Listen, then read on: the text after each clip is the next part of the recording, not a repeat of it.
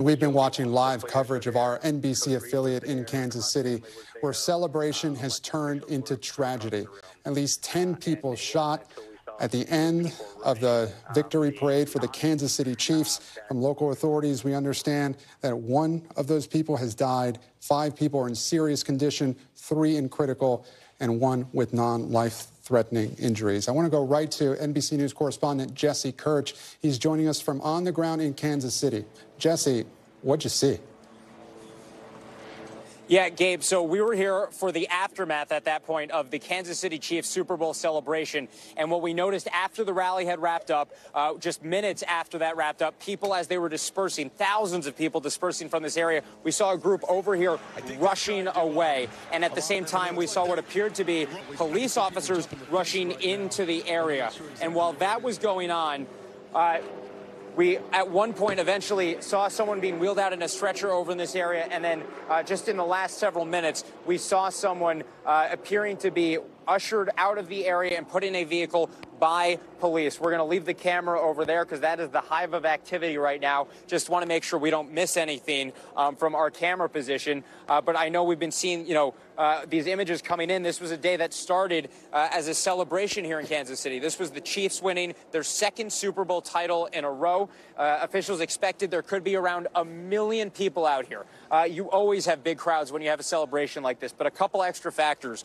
We are looking at temperatures around 60 degrees. That is quite warm, right, for February. So that gives people an incentive to come outside and enjoy the day out here. The other thing was there's, of course, Taylor Swift intrigue because of her boyfriend, Travis Kelce, on the Chiefs. And there were questions about if she would be here. So there's the potential for Taylor Swift fans who aren't Chiefs fans, per se, to also be at this event. And so those had officials expecting the possibility of larger crowds than they saw last year when they had a championship parade. In this area, we had thousands of people. The rally had wrapped up, so people had started moving away. But we're talking about twice the population of Kansas City overall expected to be filling a stretch of downtown.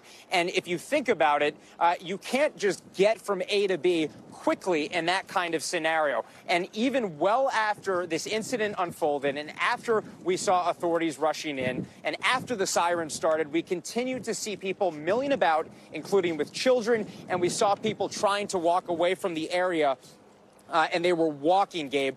Cell reception has been an issue out here, so perhaps they didn't get any alerts at that point. We did not hear gunshots from where we were, so perhaps they just did not realize what was going on. And again, even if they were trying to rush out of here, I can't imagine how fast they could have actually gotten away from this area just because of the massive influx of people that were in this vicinity at the time things unfolded.